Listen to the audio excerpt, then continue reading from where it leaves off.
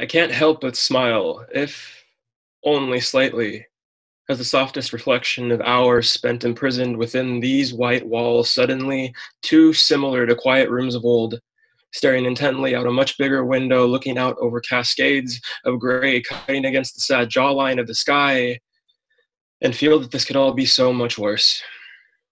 This too shall pass.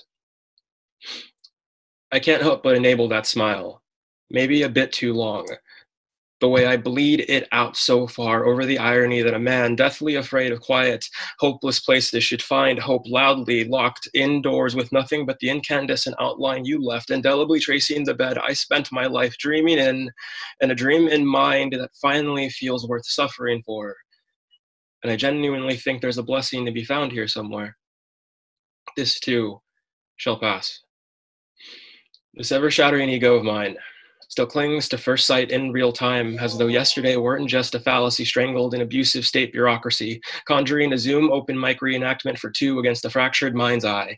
The width of my bedroom equivalent to the end of the stage, and the point at which I turned towards the doorway saw you lit up under the exit sign like the gardenet prodigy that sold this theater out in a pandemic economy, and suddenly I know damned well what it means to be awake. This too shall pass.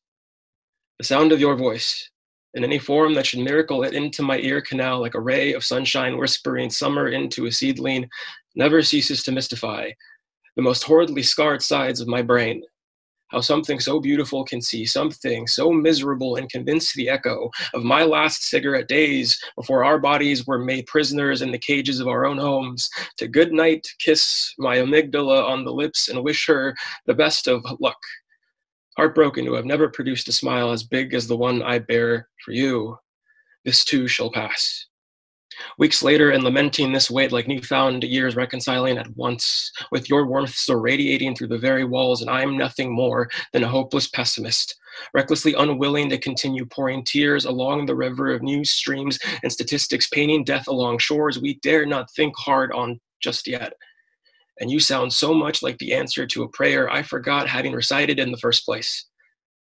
I can't help but meditate against the walls and listen intently for your heartbeat as the only good news I need to motivate my pulse. This too shall pass.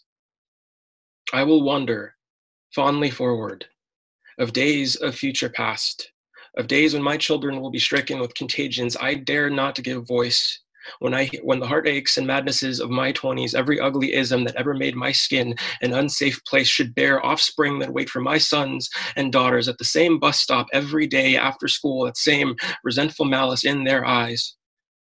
God willing, I will find my fears unfounded.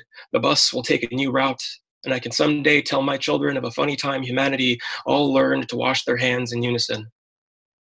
If ever, however, I should be saddened to see a grayness clinging to their features as it once crippled mine under similar symptoms of infinite sadness, I will draw these kindred souls in close and admire how remarkably their eyes reminded me of a miracle I once saw illuminate a dark room filled with poets, and I will weep with them. This too shall pass, children. Believe in your strength. Even if your hearts are the only lovers your strength should find in the darkness, let that romance be loud. As certain as love springing forth eternally brings forth light come the fall, have faith in me that your hearts will burn through winter if you believe long enough to love yourself as much as you want the light to. And please, have faith in me. This too shall pass.